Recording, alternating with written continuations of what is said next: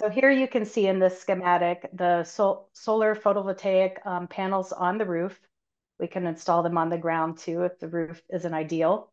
So that is taking sunlight and converting it into electricity that then runs through an inverter that converts that DC electricity into AC electricity, which is alternating current.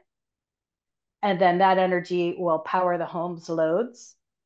And when it's producing excess, it will export back to the grid. So the meter that's installed on the home is what we call a bidirectional meter, where the meter is able to run backwards to deliver exported energy, excess energy back to the grid. And that brings us to net metering. So here you can see an example bill, and net metering is a billing method that gives credits to customers for excess energy they produce and send back to the electric grid. This allows customers to offset their energy use and only pay for their net energy.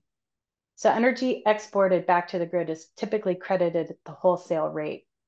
And these credits, as you can see in this schematic here with the winter and summer, these credits can carry over to help bank for towards the future or the winter months when there is less solar production. So you can roll those credits over.